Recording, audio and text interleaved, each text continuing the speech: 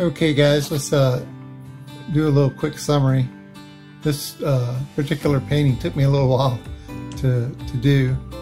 It's just a little bit of water out in the forest, and when you zoom down in, you can see the reflections of the sunlight, the trees reflecting off the surface of the water.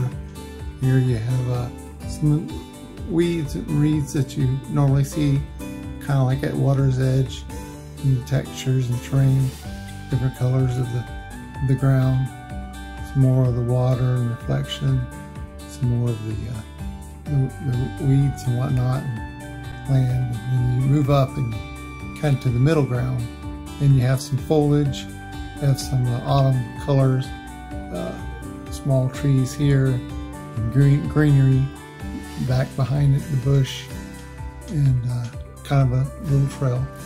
You can back off, kind of give you a sense of depth. Here you're in front, and you're heading back, and you're passing through the forest, through the quick trail, through here, and you just continue on down. And if you look, you have your trees here, and foliage, and brush. But as you continue down the trail, you can see distant trees in the background, and then you can kind of look up into the sky, and you see your birds flying,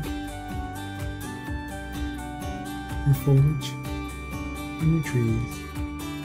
You zoom back out, and let's take a quick look now at the rest of the pictures.